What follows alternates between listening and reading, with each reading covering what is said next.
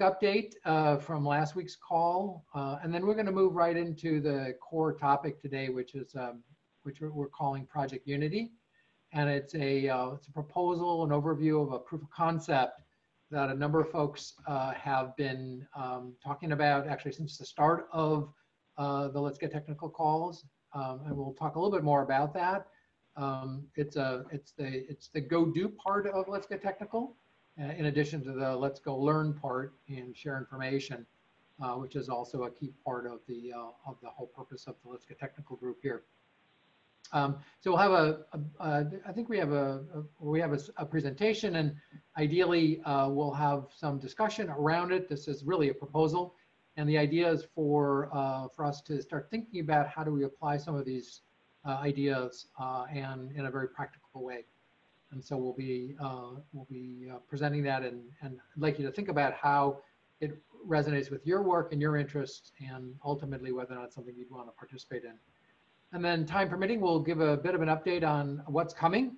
So as I mentioned on last week's call, we showed a little bit of that. We are beginning to build out a schedule of activities for the next couple of months. And we have about 10 or 12 different opportunities for presentations and discussions that I'll share briefly with you, and then give you a heads up on some things that are coming pretty quickly. So there's one in a couple of weeks on public safety, and then another one on social determinants that we'll be talking more about as we go forward. So that's the agenda. We're scheduled to go through 1:30, and for those of you who can stay on the whole time, that's great.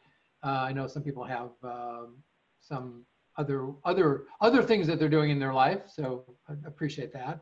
But the conversations have been great. So the way we've been doing introductions for new people is, because it's a little unruly otherwise, is if you just in the chat on your navigation, just put your name in, and I'll call on you, and we'll just give a second or so to a few minutes to say who you are, where you're from, and kind of what's interesting to you.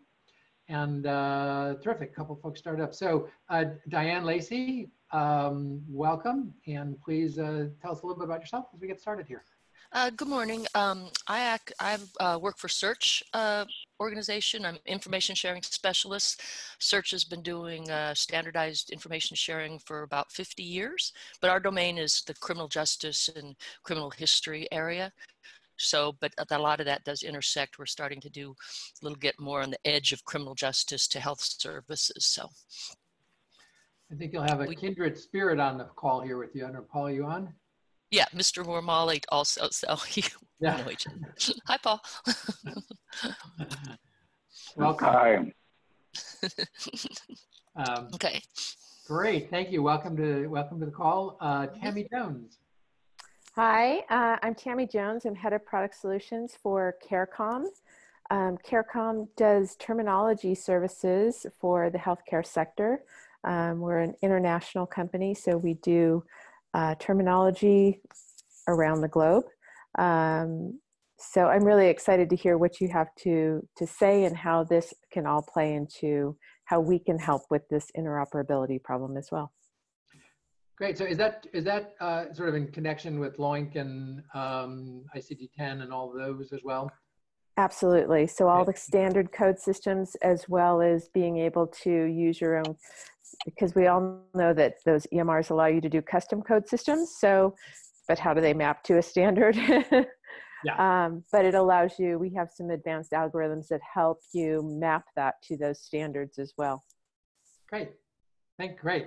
I think there's definitely, we're glad that you're on the call, and I think there's certainly multiple topics that touch that for sure. Avinder.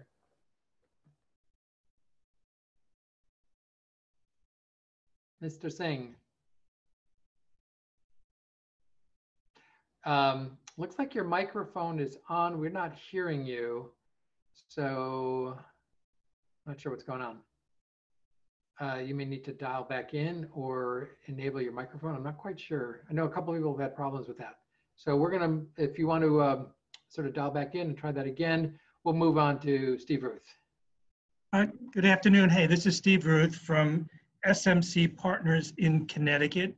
We're a health a healthcare sort of technology company that's working on a number of interoperability projects and solutions, including some work with our care and case management system, and working to sort of interoperate that with sort of medical systems as well.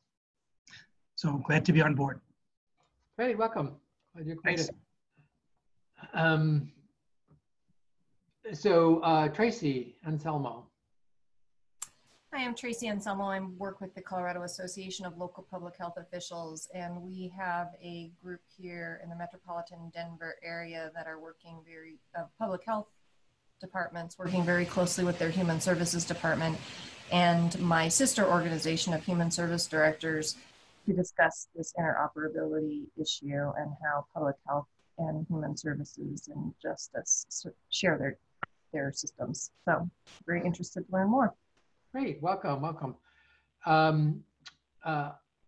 Let me go back and see if Arvinder is back on, or have you been mobilized, enabled your voice yet? I don't think so. Okay, hopefully you can join us. I don't know if you need to just dial back in or just use the phone number here. And then for other folks who may not have access to the chat feature, anyone else just jump in, say hello if you haven't been there before or if you're new to it. Who's up? Hi, this is Carrie Miller from the Office of Child Protection in Los Angeles. Hey, Carrie, what do you do in Los Angeles? We are looking at data sharing around child welfare, social services, and touching a little bit on juvenile justice issues. Thanks so much. That was a leading question. I knew what you did. I wanted everyone to know. Welcome. Who else? Thanks. Anyone else new to the call? Or want to introduce yourself? Been a while? Okay. Great. So one quick thing I wanted to do for folks is, I'm calling this kind of news and newsworthy, just to take a moment, if anybody is like in the middle of something really exciting that they want folks to know about, or something that they've discovered or are in the midst of doing, just thought we would take a moment, just threw this onto the agenda, just to provide a second, just to give a little overview, and not a sales pitch so much, but as something's coming up that you want folks to hear about or know about. If there's anybody that's interested, now would be a great time to say a few things.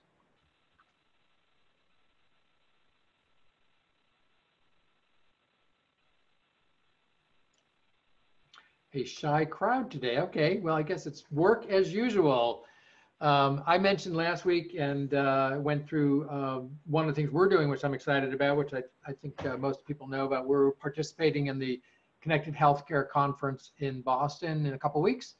And we'll be attempting to reach into the healthcare community and work to begin to share more around interoperability from the social and human services, public health side.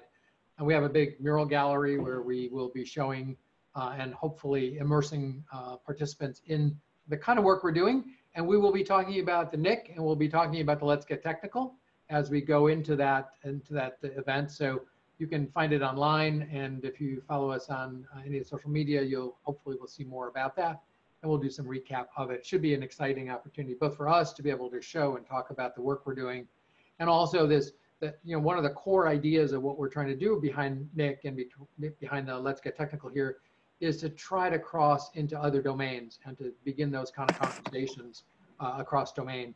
And we think this may be a great opportunity to continue to explore that.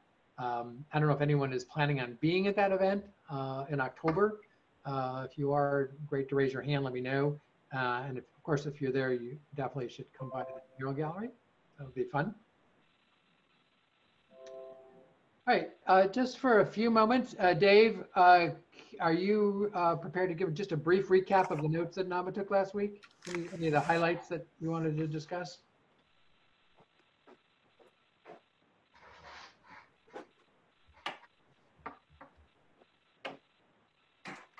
Dave Walsh, are you here? Did we lose you? No, I'm here. I'm sorry. Okay. So I was just trying to connect with Brian Book and get him on the call as well. Yeah. Can you send him the telephone number, Daniel? Yeah, let me try to do that. Okay. Okay. So I'll go ahead and just give a little bit of background. In recent weeks, we've gone through and talked about specific topic areas. Some of those are, for example, education. Some of those are what's happening in healthcare. Some of those are topics like name identification. So finding out if Daniel Stein is the same Daniel Stein in this domain as we know him to be over here. And we started that out and then realized that cross-domain access to resolving an individual is a tougher problem. So we're focusing on that a little bit. But one of the areas that we've realized is that without context, a lot of these isolated sharing of information don't make as much sense. So we've been having a discussion, and I'd really love to have people engage in that, about having a proof of concept where we actually link some of these things together. And my background, as well as some other people that are going to be participating, is from the healthcare domain. And recently, in healthcare, there's been a lot of activity on interoperability, and we're anticipating new rules coming out of CMS for publishing services for interoperability, something called FHIR, which stands for Fast Healthcare Interoperability Resources, that we feel are going to really energize the information sharing. So the people that have been involved in a group that I'm involved in, the MITA TAC or MITA Technical Architecture Committee, have for a long time put together proof of concept demonstrations where individuals can participate at a number of levels. One of the levels is helping to build some of these interoperable services. Some of those are just being educated on how this all works. And some of it is how it works in the context of a complete system. So cross-domain person name resolution is a good example of it. It's one thing to say, yeah, we've got to resolve who these names are. It's something else to put it in context with a system. So what we have decided to do, and what we discussed briefly last week, was to look at putting together a proof of concept demonstration. And we're optimistic that we're going to be getting some people from the MITA TAC involved in it to be able to share the experiences that we've had in putting together a user story. And the example that we had 2 years ago at the Medicaid conference was one where there was an individual who was abusing opioids, eventually went on to heroin,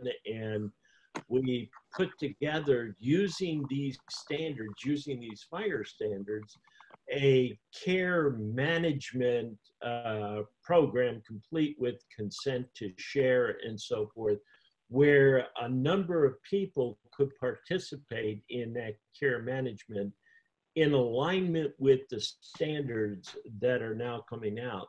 So in order to really start to put together a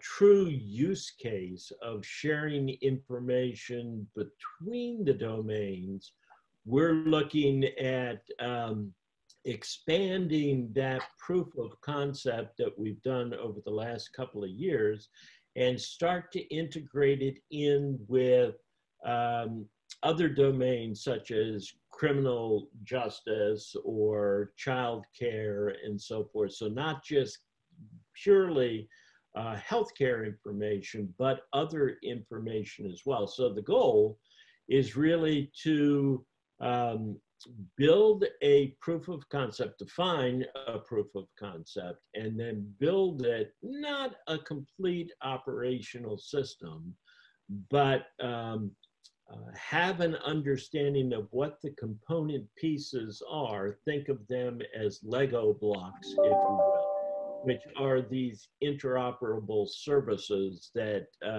that we're going to be putting together. And some of the people, I don't know, Brian, have you joined the call yet? Yeah, Dave, I see him on. He's just on mute at the moment. Oh, okay.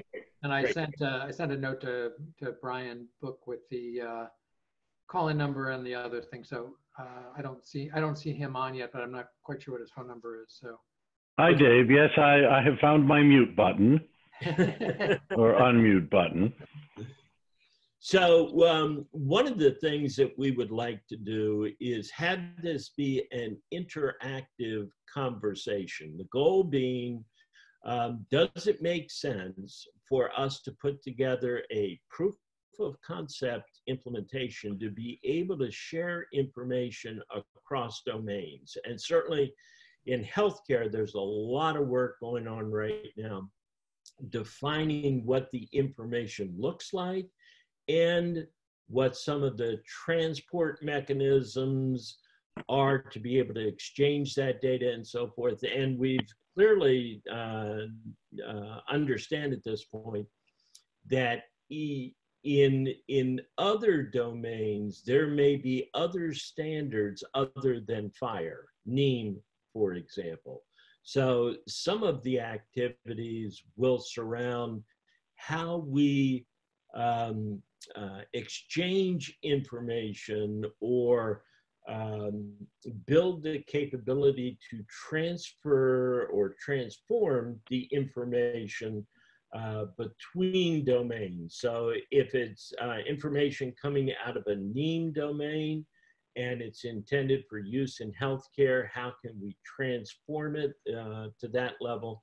So very much invite conversations in this, your opinions, whether you think it makes sense to actually put together a fairly straightforward proof of concept implementation where we can all either do or learn from the people that are doing. And some of the things that I'm seeing is subject matter experts, for example, in education, who will be able to let us know more about what the critical data elements are in education.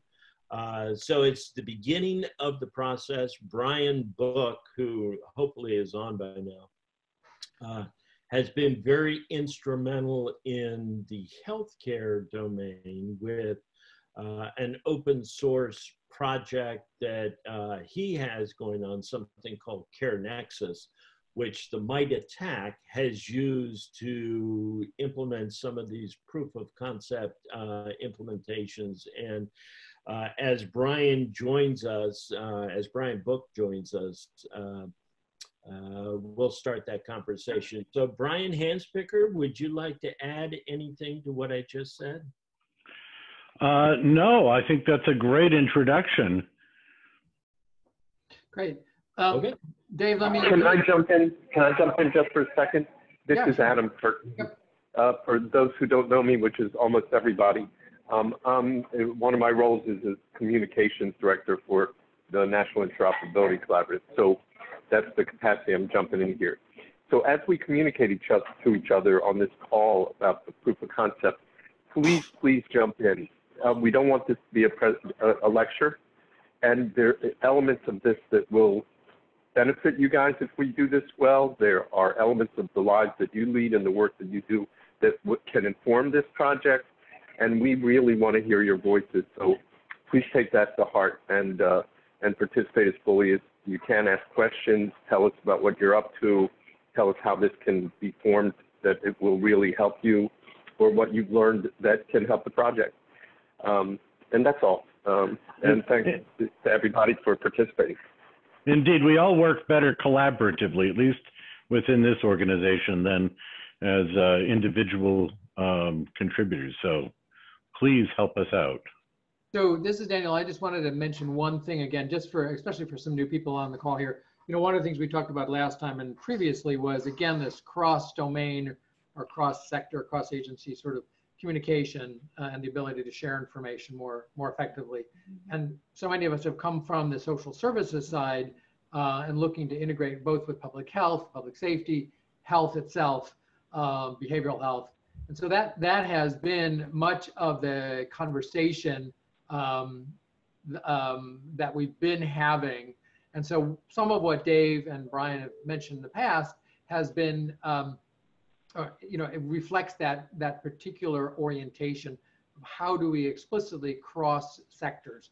And that's really much of the core of what we're talking about. And as I've said in the past, you know, we've organized our world into 6 domains, and we've subsumed some things into that. Last week, one of the things we did talk about a little bit was, you know, what really clarifying what's included in those 6 domains. So we put in behavioral health and mental health into so-called the health domain, which I know not everybody really appreciates necessarily. So we're rethinking that a bit in terms of how do you really portray this very large field that has a lot of connectivity, but a lot of granularity without getting overwhelmed with too many details. So I think what Dave and Brian when they get on the phone is attempting to do through this proof of concept is to very specifically start to tie together some of these different domains, which is great. And there's one note that I think that I just see in the chat box here, if you guys keep that open, because some people have joined by phone, so we don't know who you are. So I don't know actually if there's a way to put your name in there at all, so we know who's participating. It's great to, at least if you're willing to turn your video on, that's great. If you're not, then just if you can, I think you can add a name to your phone, but if not, we'll have to see how to do that in the past. Yeah, you can rename your phone number with your name. It looks like if you just click on it, right click on it. That gives us a better sense of who's on the line. All right, so let me just pause for a second before I hand it back to Dave and Brian. I don't know if Brian is back on yet. Any responses you want to bring out? Any questions, any thoughts at the moment before we dive into the proof of concept overview?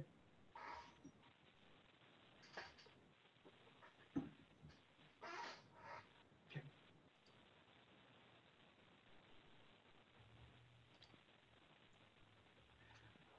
All righty. Brian, are you going to lead this part, or Dave? Are you going to kick off? Why don't we both interject here, Brian, if that's okay with you? Why don't you go ahead and get started? Sure, if you'd like.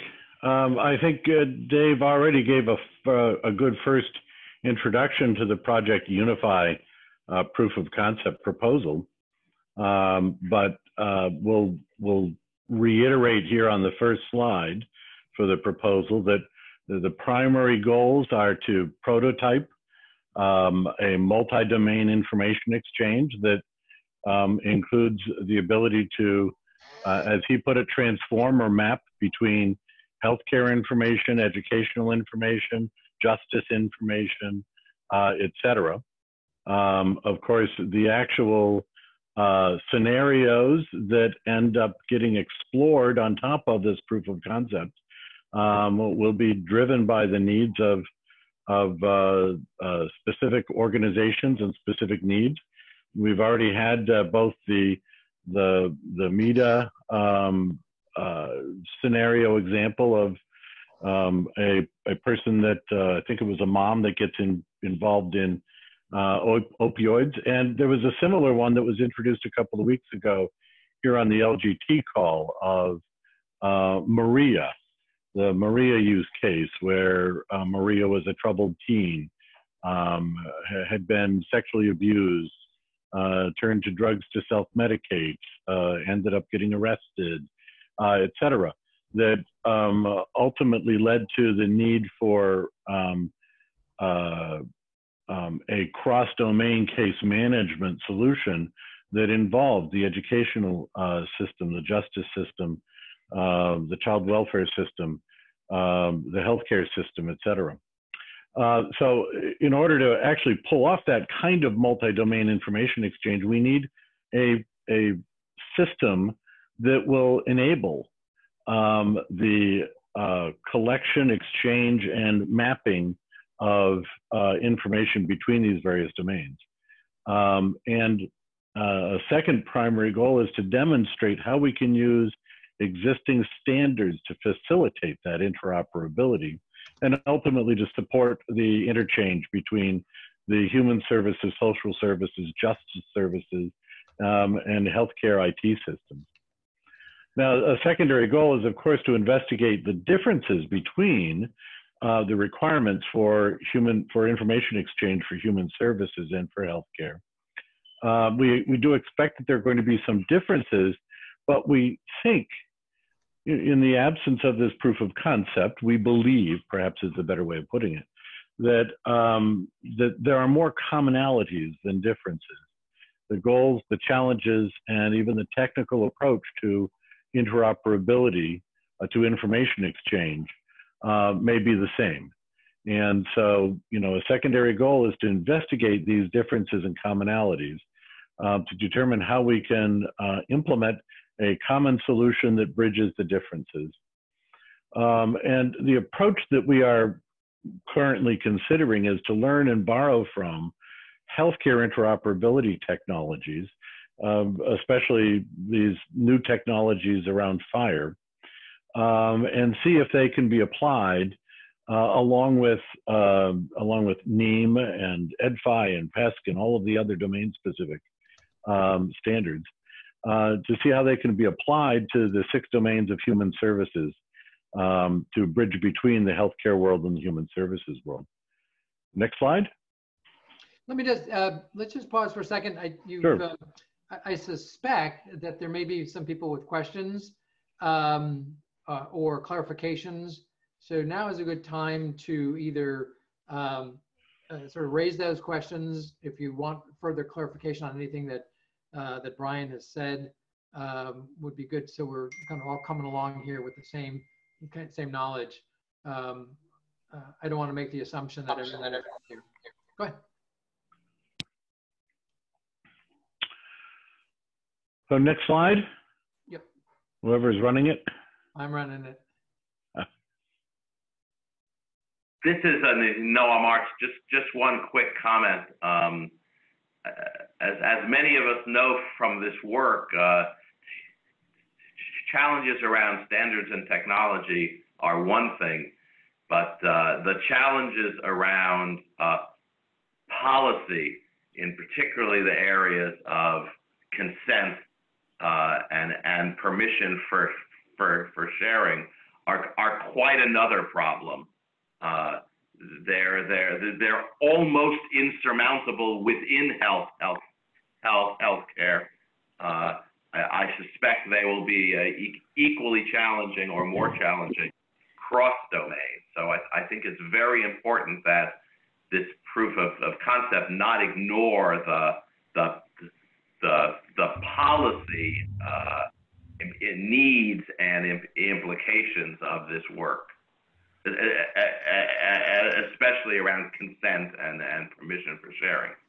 I agree, and particularly given that some of the domains we're working with, while being driven by regulatory requirements, still don't seem to have the technical concept of consent or consent to share in their implementation. So this is both a challenge, but also an opportunity for us to be able to address this as part of our work within the NIC. Hi, this is Barbara Klein. I just wanted to comment on that because I'm dealing with it on the government end, on the legal end, as well as the technical end. just in healthcare. So, you know, there's a lot of considerations that you have to take into there. Luckily, we have some nurses that are in a school, in a school system, so that sort of overlaps. But thinking about, I think that's a good point, that cross-platform is an entirely different, getting those permissions is a struggle, so. Yeah, this is Tom. My comment was mostly reacting to the slide that's on the screen. I just want to make sure that that policy dimension sort of is more explicit on here, I guess, because it's a real rabbit hole. At the risk of opening a Pandora's box here, but you know, we need to open this particular box. Perhaps something we can consider over the next month or two is the notion of starting up a third project within the LGT group, specifically to address privacy, authorization, consent type issues, because they have to be solved at multiple different levels. You have to worry about getting the right MOUs in place between agencies and organizations. You have to have some notion of, you know, what privacy constraints or consents are in place for the specific data at a very fine level of detail, as well as at the gross level of entire records. And then you have to have the mechanism for actually, the technical mechanism for actually requesting, am I allowed to see this at this particular point in time? Yeah, Brian, this is Tom Sylvius. One of the good things I think we have to work with to start from, I don't know if Brian Book has made it to the call, but as Dave mentioned earlier in the conversation, a couple of proofs of concept that we've done in the mine attack the last couple of years, showing accomplishments and stuff. There's a very good starting point in the work that SAMHSA and CareNext have done around consent to share that address a number of the, I'll say, nuanced consent rules. Now, granted, all the use cases so far have been very healthcare focused, although, you know, we've tried to incorporate, you know, social determinant type aspects to the story. The consent mechanism is still very FHIR-based, but we don't see that as strength. We see that as a useful starting point to try to incorporate some of the other consent needs, especially when we get into areas like juvenile justice, etc. So, yeah, I just wanted to point out we do, if we borrow from the work that we've done so far in this next proof of concept, we've got a really good launch pad to work with, to work on that form. And there's also work, forgive me, I haven't introduced myself in a few meetings. I'm the NIM Health architect, the National Information Exchange Model, which is used by, at this point, 14, 15 different agencies and the federal and state governments, as well as the territories and tribal and Canada, Mexico, NATO. And I'm also on the NIM Technical Architects Committee. And one of the things that we're working on in NIM is attempting to carry over the good work that's been done in the healthcare community and with FHIR specifically into providing the equivalent of consent to share for NIM domains. So I agree with you 100% that there's good work that's been done. We've got a good starting point, both between the work that's been done with FHIR as well as the work that we're doing in NIM, and an opportunity to collaborate and drive to a common consensus for how to solve these privacy and authorization problems. And if I could add, the gentleman that spoke just a moment ago, Tom Sylvius,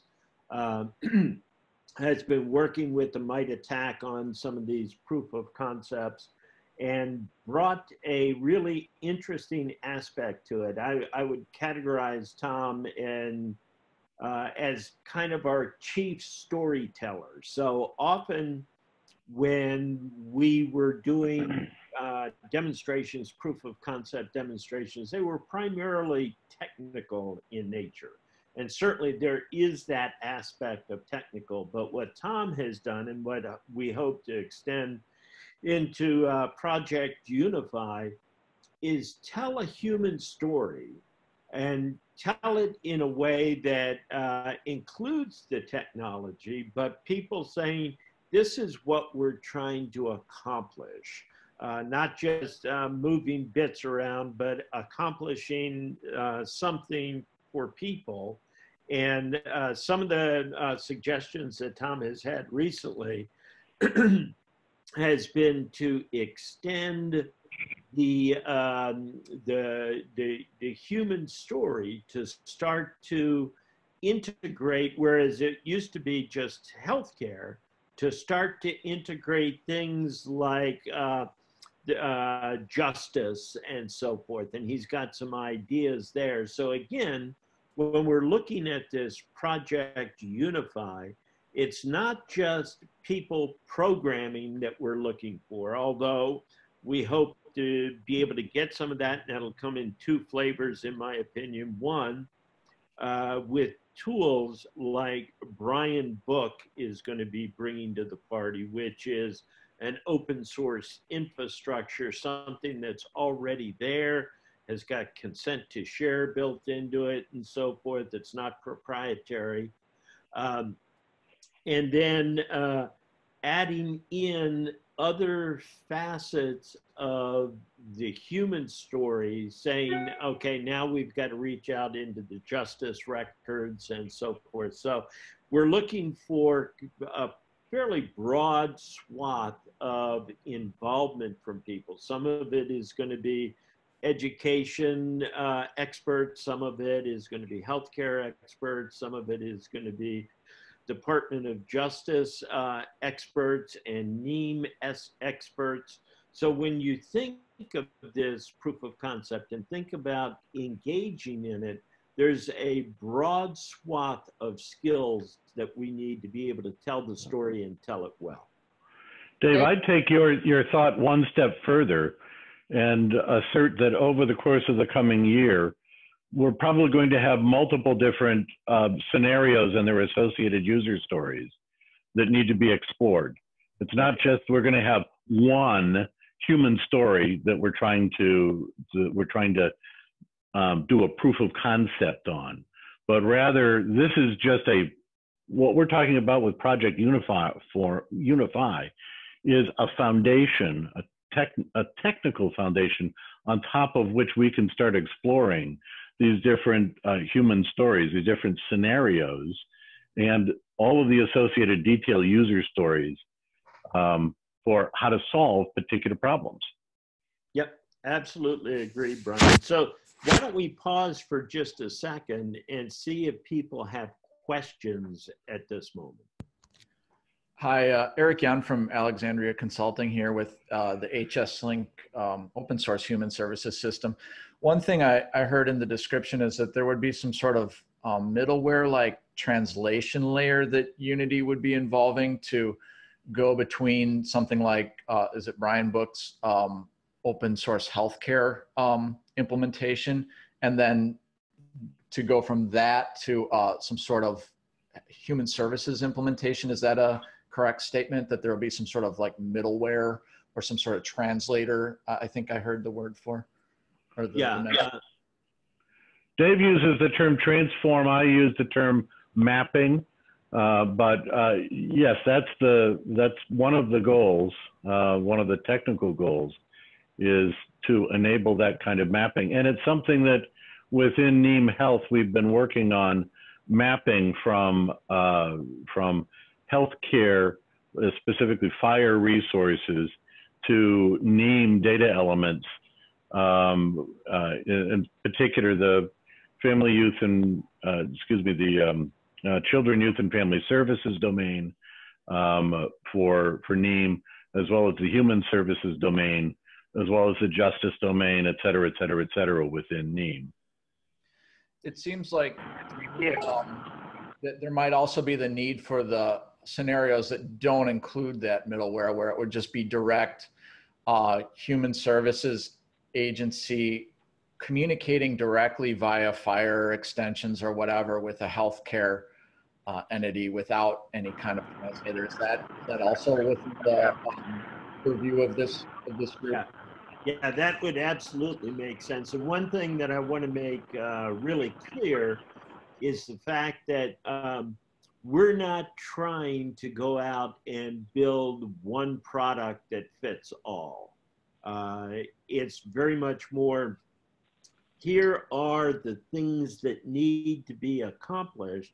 Hopefully, the goal would be to have them be pluggable components that can go in there, like a transformer, if we needed to go from NEAM to FHIR or something. And there may be another approach to it that could be plugged in. So we're not trying to build one product that fits all needs. What we're trying to do is say, here are the issues that need to be addressed, and here's an approach to address them. And there may be other approaches to be able to plug in there as well. When we get to it, at the tail end of this presentation is a very, very early draft of an architecture diagram that shows, that says, look, there are a bunch of microservices in essence, which are hopefully plug and play when we get to it. Some of which are, FHIR oriented, others are NEAM oriented, et cetera. And by the way, forgive the fact that this diagram is nowhere near a final and perfect solution. It was done at midnight last night. But it's getting better. Were you going to say something else again there, Eric?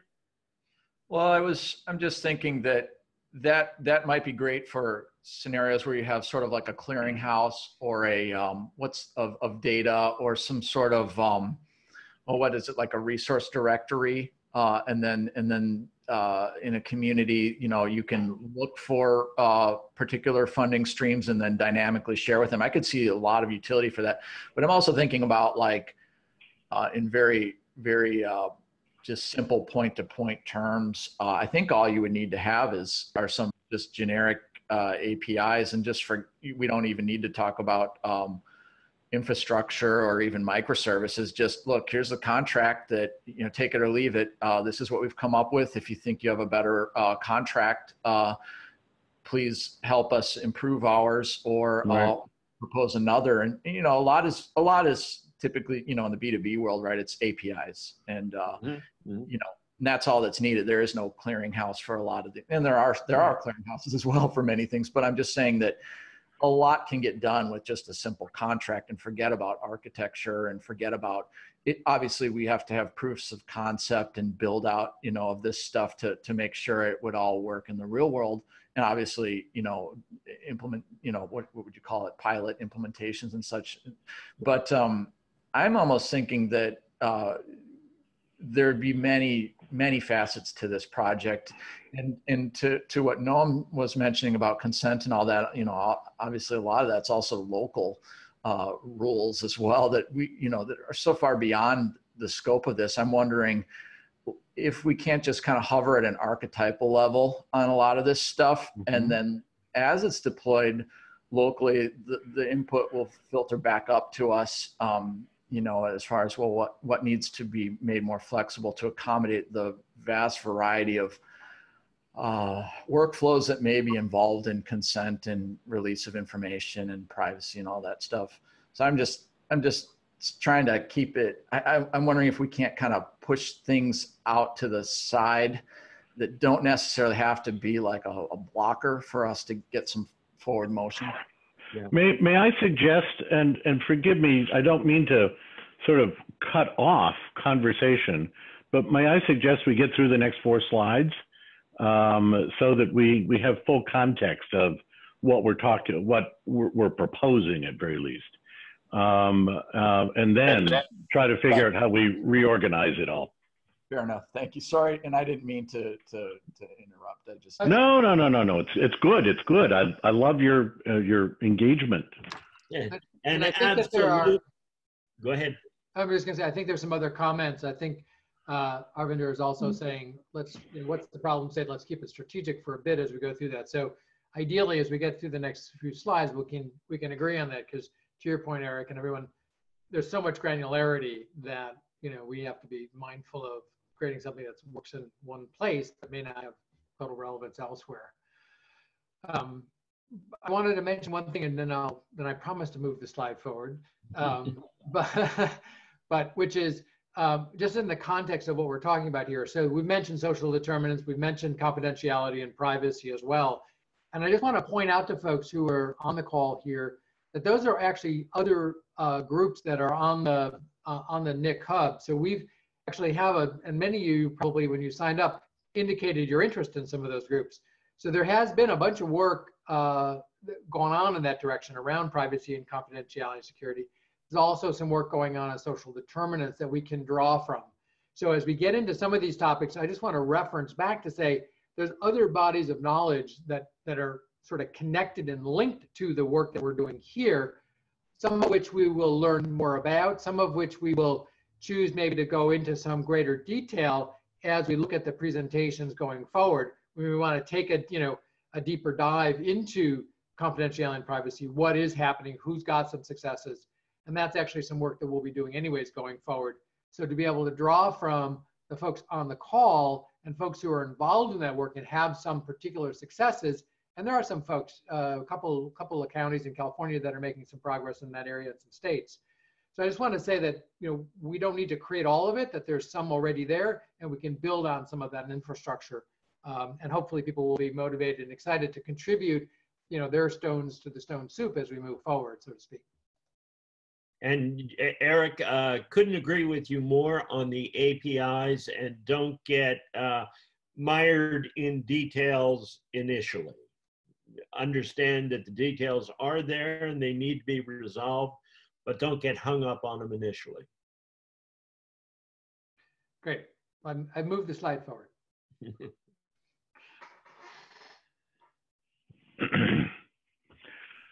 Okay, so in fact, here's where we get into much of what we've already been talking about, that this Unify project community needs to include both non-technical folks in human services and healthcare who help to identify the business requirements, help define what data models, data use agreements, consent to share policies, privacy policies. I should say privacy, not private policies.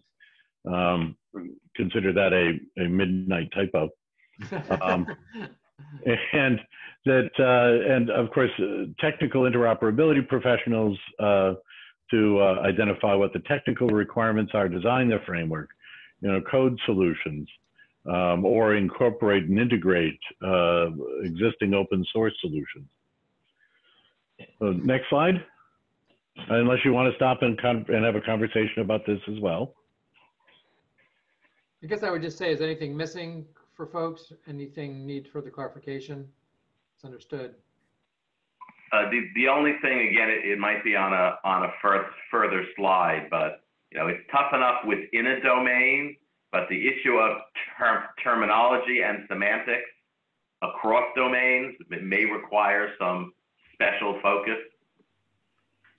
Well, I would turn to Tammy there, since she's our terminologist on the phone. I don't know if you're still here, Tammy. That's certainly a major challenge and question we've been addressing for a number of weeks here.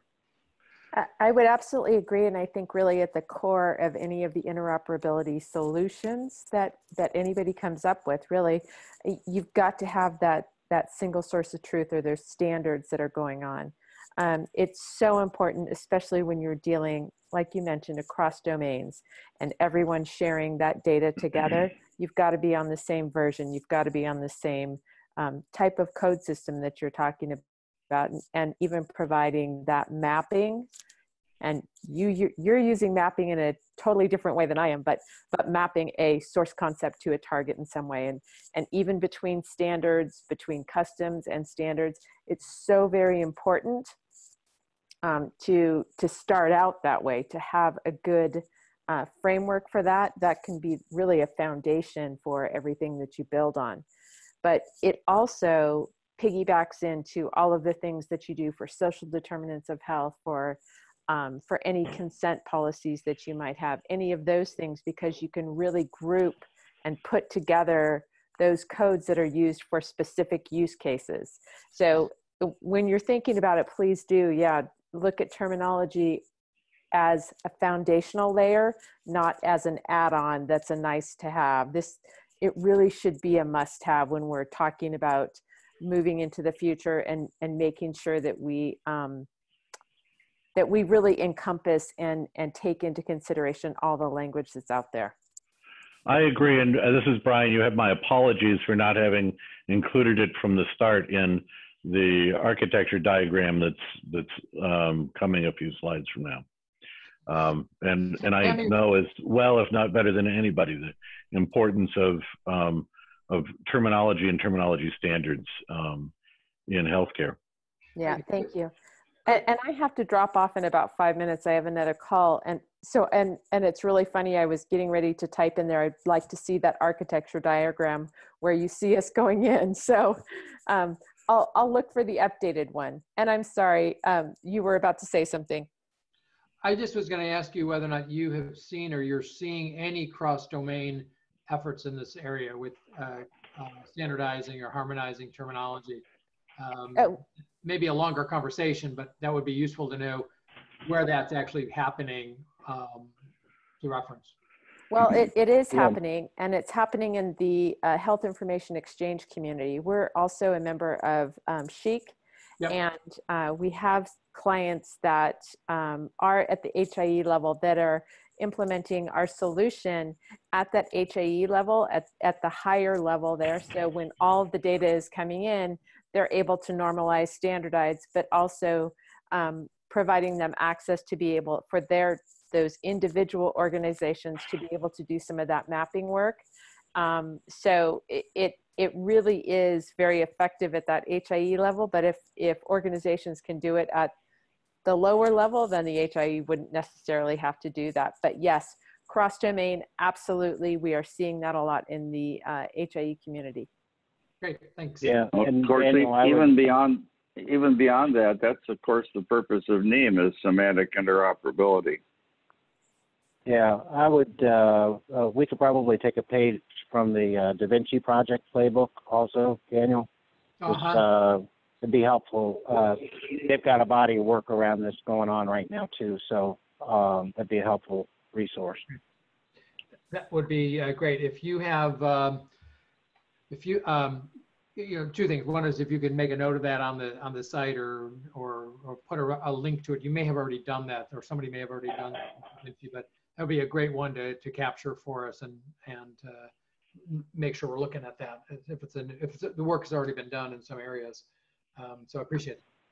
Well, and I'll just underscore for a moment that our goal is not to invent something that has already been invented. If the Da Vinci Project is doing something that has value or that helps us move forward, then let's leverage what they are doing. So it's much more not trying to reinvent the wheel, but rather look at the universe of standards that are out there now, get the subject matter experts, for example, education, who can help us focus in on that, and bring it all together into human stories to show how the bringing together of that information provides real value. Great. Okay, very quickly, on the technical goals here, one of the prime technical goals is to enable existing healthcare software developers to attempt to apply their interoperability skills for human services. And that's going to involve SMART and FHIR It's also going to involve, I think, HL7V 2.5.1, because even though fire is the future, right now the majority of healthcare providers are still using HL7V 2.5.1. So if this is going to be useful to anybody out in the immediate healthcare world, we need to be able to support 2.5.1 as well as fire. And identify the technical components for a modern cloud-based secure information exchange. And there's an awful lot packed into that phrase. But that includes defining data models and the transformation or mapping between data models for different domains, supporting multiple exchange protocols specific to the individual domains, and defining appropriate security services and their associated policies, and also leverage the work of recent standards initiatives, both in healthcare and human services, including Smart on Fire and Neem Health, and this new concept that Dave Walsh had suggested of why can't we just create a fire extension resource called a Neem message and exchange Neem messages using the fire protocol, which isn't all that big a stretch given that most Neem implementations use a basic RESTful API, very similar to what Fire uses for its RESTful implementation. And that would enable us to actually use Smart on Fire for exchanging Neem messages. And allow us to leverage a lot of the implementation work, a lot of the design work that's been done in the fire community for human services information. Now, either next slide or conversation, either way. Well, that's definitely a very minimally viable product. There was more to that slide originally. All right, I'll give you the rest of it.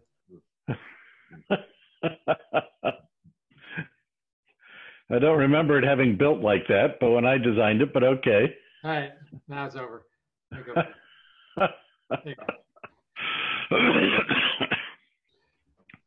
I think the basic idea here was let's try to build it as components that are easily replaceable. I think of those as microservices. Given my architectural background, let's make sure we define APIs to make it easy for multiple implementations across multiple domains, multiple solution applications across multiple domains to actually interoperate with this system. Support multiple information exchange models, that should be multiple information exchange protocols, not models protocols. Again, a midnight typo.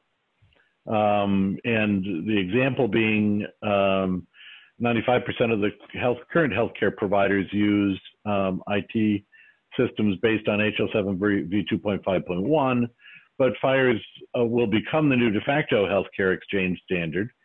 We need to be able to work with the current standards while understanding where the technology is going and allow easy migration. So next slide.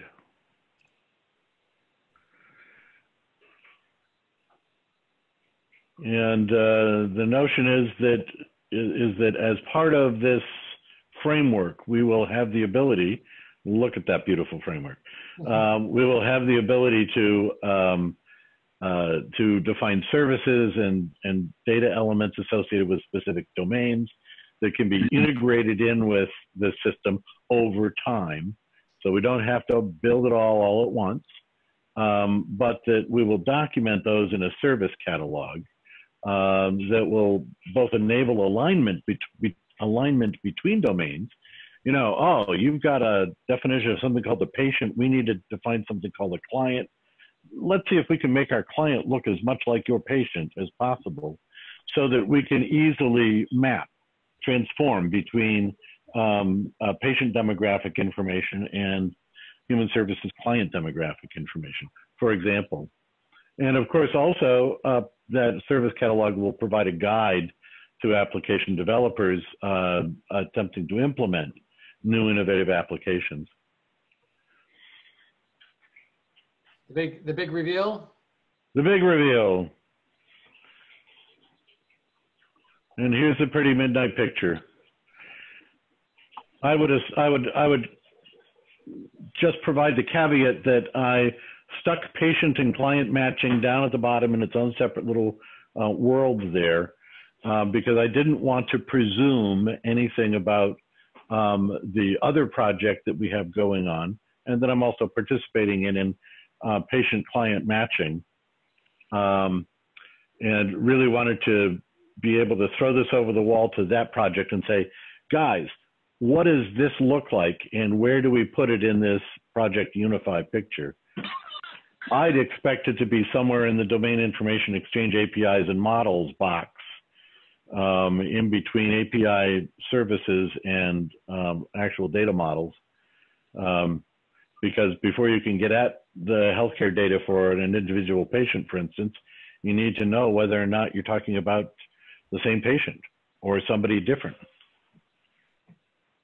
Yeah, and initially the name matching didn't have as much of a focus on the cross-domain piece of it. But more recently, the cross-domain aspect of patient matching or person matching has become a real focal point, and it's a great example of issues that we need to address for interoperability. And by the way, assume that the words in the boxes are representative rather than prescriptive. Mm-hmm. What do you mean by that? Well, you know, for instance, I've got OpenID there for security, but there are a lot of other things that have been going on for authentication and authorization that could easily be thrown in there instead. Mm-hmm. You know, OAuth as a separate element to the right of SMART is a little slightly incorrect because OAuth is actually used by SMART, for example. So you would expect in a proper layer cake architecture model that some of OAuth would be underneath some of the SMART box, for example. So use this as representative of the ideas rather than prescriptive of what's calling what else and what is going to live in this system versus what do we throw out and use something else instead. Another example, EdFi and PESC. Those were the hot properties in 2012, the last time I looked deeply at the educational world. There are probably other things that are the standards du jour for exchanging information exchange of educational data. And many of those approaches, OAuth 2.0, for example, will continue to evolve. So we need to think of them, as Eric was saying, like APIs and so forth, to be able to evolve as those standards evolve.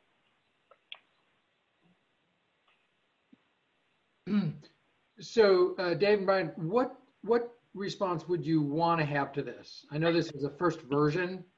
In a sense, is this your, or is this the sort of the overview of the component parts and pieces that that'll be relevant to cross-domain work? Yeah, this is the first shot at it, or maybe a second shot since Dave's version was the first attempt. And this is my attempt to take his version and make it a little prettier. Mm-hmm. Of course, in the process, I've lost some things like the end users. Sorry about that, Dave. Not a problem. If it wasn't midnight and I really had to get it sent before I went to bed, I would have made it smaller and fit some users in there on both ends. I do have a vision that while you may have direct end users to your healthcare data system, for instance, or your child welfare case management system on the bottom side in place of the client matching protocols. Think of some stick figures down there as users.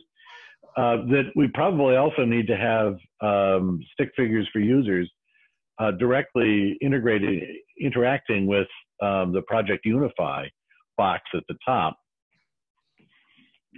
which I think was suggested earlier, that we might want to have a user interface to Project Unify in addition to it being simply an information clearinghouse. Right. I agree with that.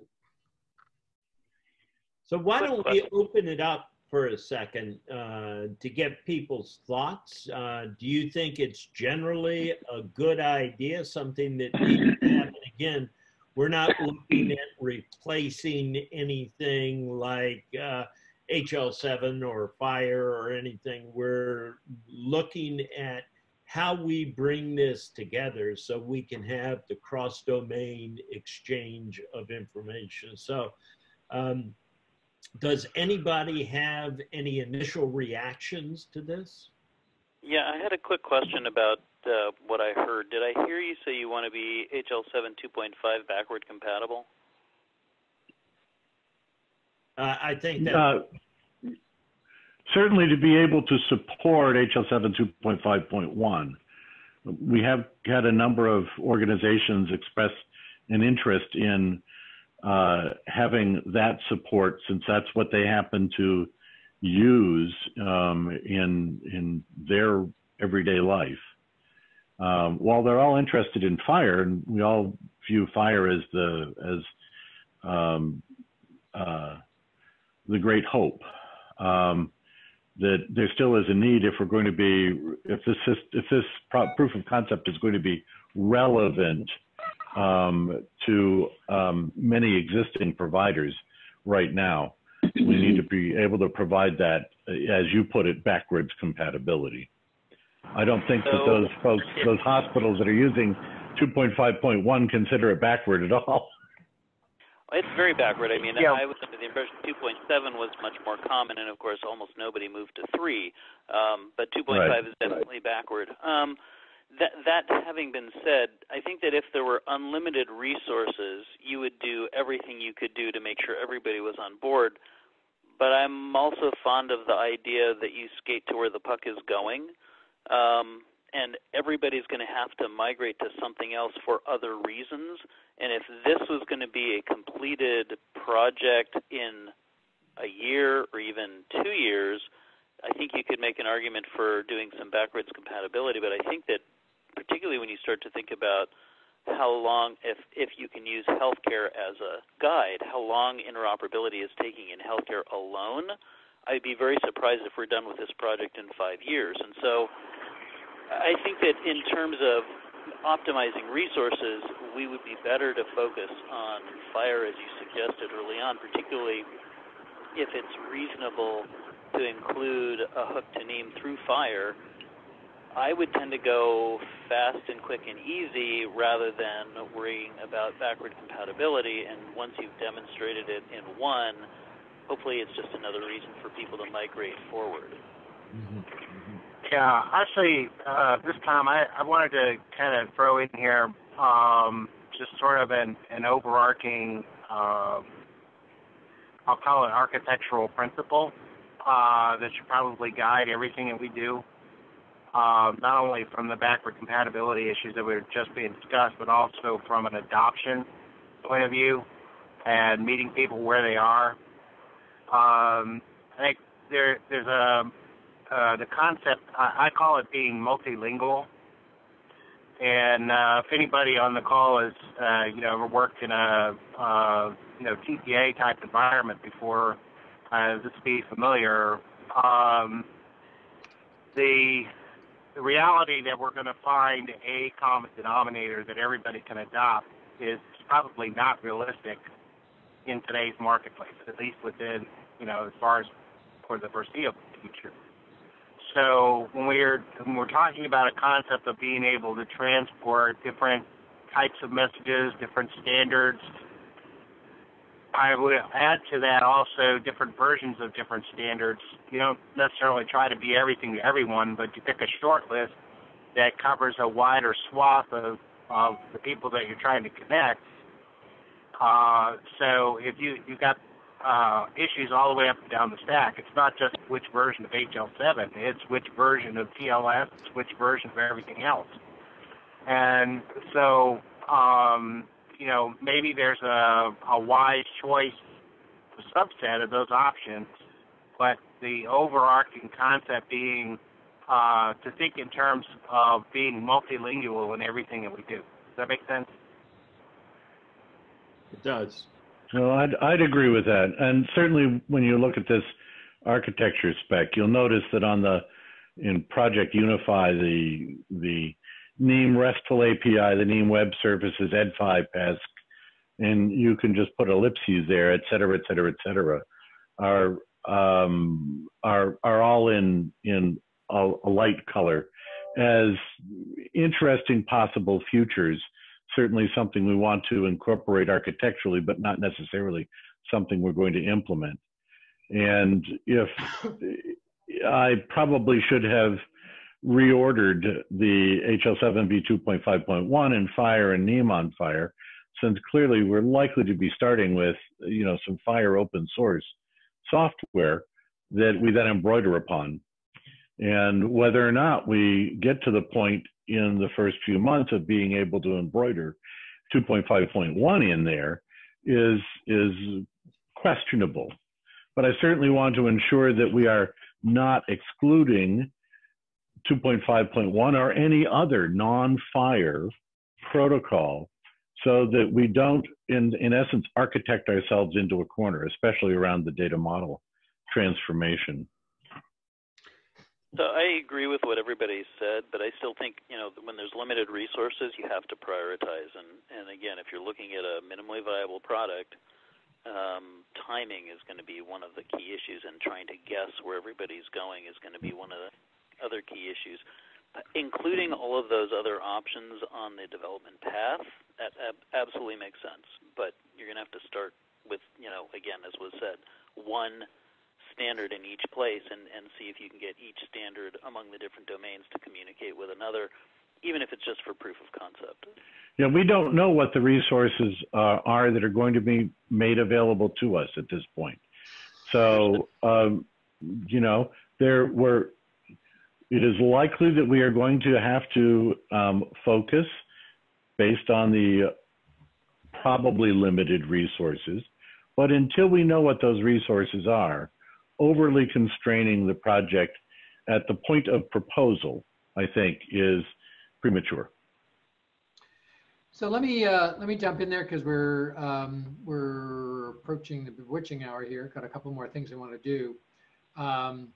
You know, sort of be very explicit about next steps on this.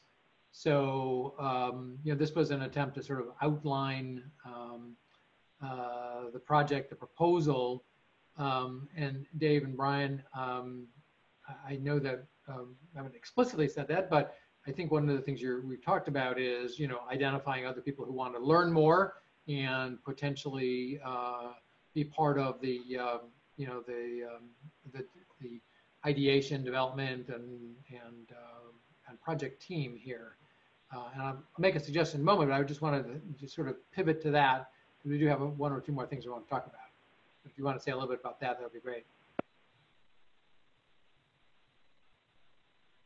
So I would just ask people to think a little bit. If you want to speak up now, that's great. There are some people like Tom Silvius, a storyteller and so forth, that I think we want to get involved early.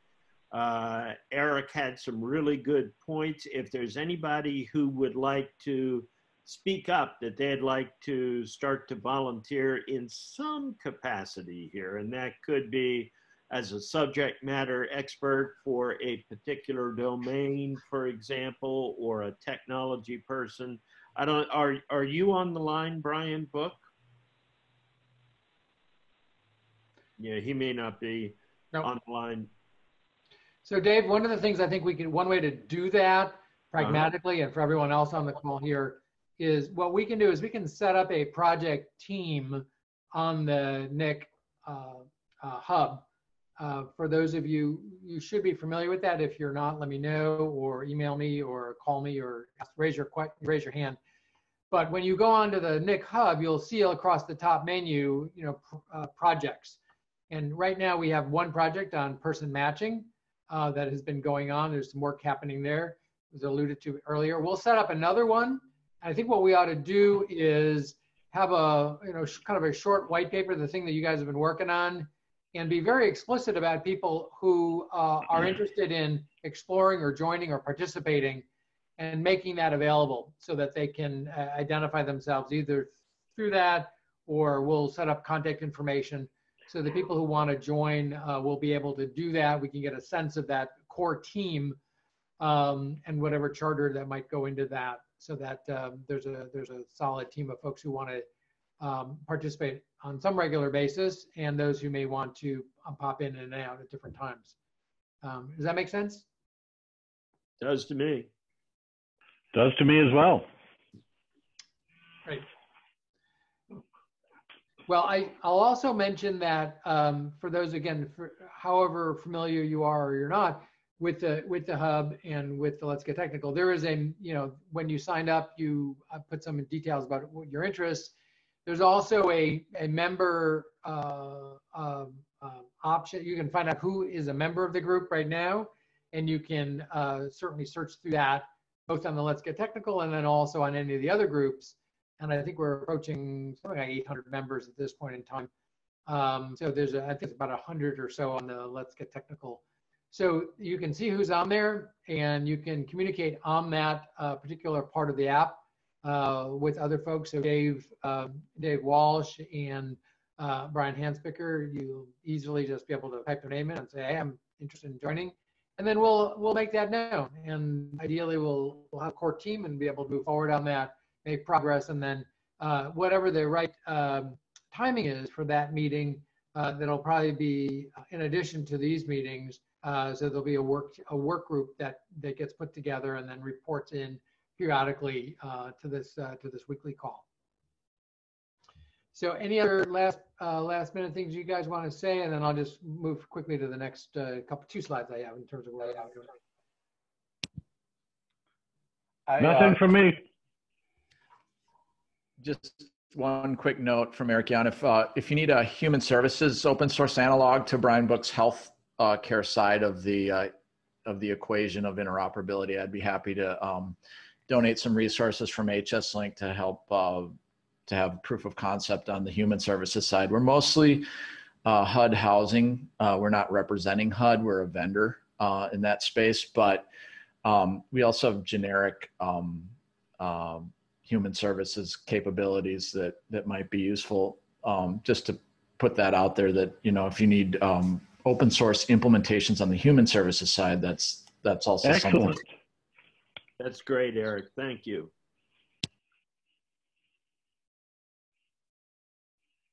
Just think we can start an auction. Okay, I got Eric for 100. I know what's coming on next. Feel free to step up. Great. Okay, just a few more things I wanted to mention here. One is I shared last time with you a list of potential meeting topics, and these are being worked through as we go through it here. So you'll see a variety of them, and I think I even heard today a couple more that we may want to include in here in terms of providing some more specificity around some of the particular pieces. And so we're reaching out. We'll hopefully in the next week or two sort of finalize this. There are clearly more here than topics here that are possible to do this year. So we'll spread those into next year. I suspect what we'll do is kind of run. There's a couple of obviously holiday sessions. We'll cancel this group, but then we'll probably sort of take a breather at the beginning of December and then come back in January. But some of these topics that are coming up, Paul Wormley, who's on the call now with us, will be talking about the public safety domain, which is one of the 6 domains on the 25th, if I've got that date right, Paul. And we'll be sending out a meeting invite for that as well. We're in discussions now with a couple folks on social determinants, on public health. Also, I spoke with Ann Flagg from the APHSA last week at the ISM conference, and we'll have we don't have a specific date yet, but sometime in mid-late November, we'll have a Family First Prevention Act, which has a huge impact on child welfare and human services. And then you can read on here. One thing I will point out is we did have a brief overview of the TEFCA Trusted Exchange and Common Agreement a couple weeks ago. That is actually recorded if folks want to hear that, but we learned recently that Marianne from the Sequoia Project is actually holding an orientation to their work next Monday. And I think there's a registration still open for that. So if anybody is motivated for that in particular, I think Marianne will be providing that overview. And then there's another number of things. The Gravity Project with Evelyn has expressed interest. We're looking for a date there. And some of these other ones that you can see on here. So, and there's a couple of other topics including some more of the policy side, like how do we use data, the abusability of it. Greg Bloom brought that up, and I think it's particularly useful. And also issues around early care and education, and also race, equity, and diversity as we do this work, making data available and accessible. So you'll see more of this. We'll be posting this, and then we'll be reaching out. If you have other suggestions or thoughts about topics, feel free to share that with us. And we talked about the cadence on that. So Paul, very briefly, if you're still on, do you want to just say a quick word about what you're going to cover in the public safety one? Sure. I'm going to try to talk about how law enforcement and public safety agencies communicate with these other domains, what the intersections are, and then what kinds of standards are unique to the public safety and justice world that have to be considered in the framework that we're talking about. And then try to talk about some of the activities that are going on in public safety and justice around interoperability that might be bodies of knowledge that are helpful to what this group is doing. That sounds great. Hudson, are you on the line with us?